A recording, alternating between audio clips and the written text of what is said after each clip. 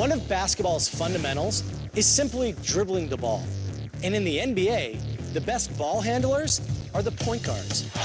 Weaving through the obstacle course. For them, handling the ball is all about rhythm and precision, just like a rock and roll drummer. So what we want to know is, can the NBA's best point guards, while dribbling the ball, possibly move their hands as fast as a rock and roll drummer? To help answer the question, we turn the stage over to rock and roll legend, Matt Sorum.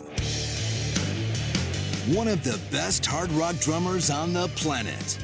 Matt has been in 3 huge bands: The Cult, Velvet Revolver, and Guns N' Roses.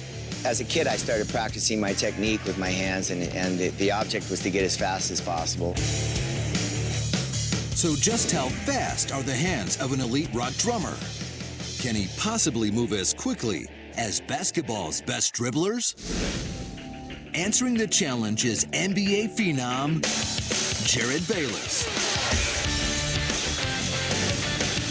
Like the drummer who controls the tempo of a song, guards like Bayless control the tempo of a game with their hands. If you're gonna survive in the NBA, you gotta have quick hands. You wanna be able to dribble equally with both hands. Now, if I'm dribbling my right hand, you wanna be able to pound it the same way on the left hand as well. So there's no weakness while you're dribbling the ball.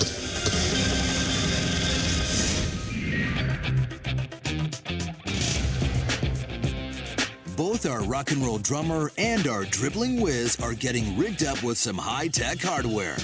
Both will be wearing a wireless accelerometer on their hands to reveal exactly how fast they move. You ready? Yes. Right hand, left hand, anything that you think is going to produce the most number of dribbles within 30 seconds. Okay. Matt will be using a technique known as a single stroke roll to get his hands moving at top speed around the drums.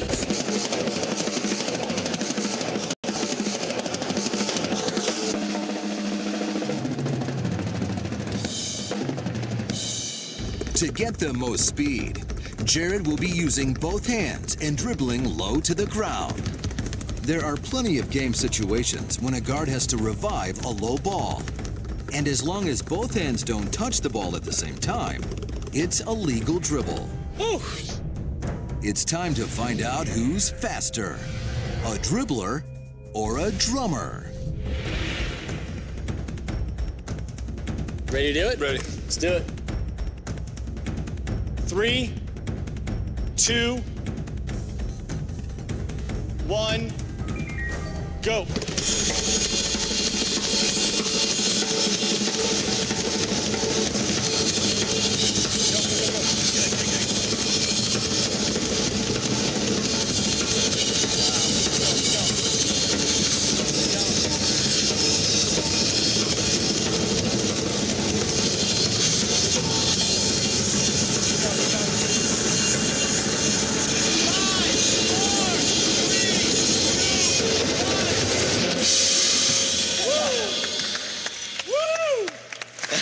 Who do you think has the faster hands?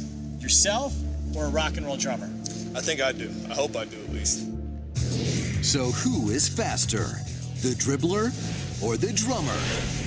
At his peak, Matt Sorum was drumming an amazing 12 times per second. That's as fast as the wing speed of a hummingbird. Well, the slowest hummingbird, which is South America's giant hummingbird. That monitor was really cool. It was like an EKG, you know. It was really cool to see that work on my hand like that. And how fast was Jerryd dribbling? The data from the accelerometer reveals that Jerryd peaked at an amazing 14 dribbles per second. That's 10% faster than Matt. That's even faster than the wheels on Matt's tour bus would spin at 95 miles per hour. When Jerryd's dribbling, thousands of nerve endings in his fingertips, called mechanoreceptors, send electrical impulses flying to his brain and back at 134 miles an hour. You're gonna be put in different situations while you're in the game, so you gotta always practice for everything, and that's one of the things I actually practice. I've never seen my hand speed that fast. That was totally cool to see that. You know, I had no idea that was even possible. With that kind of hand speed, maybe Matt missed his calling. Apparently, Matt did not, in fact, miss his calling.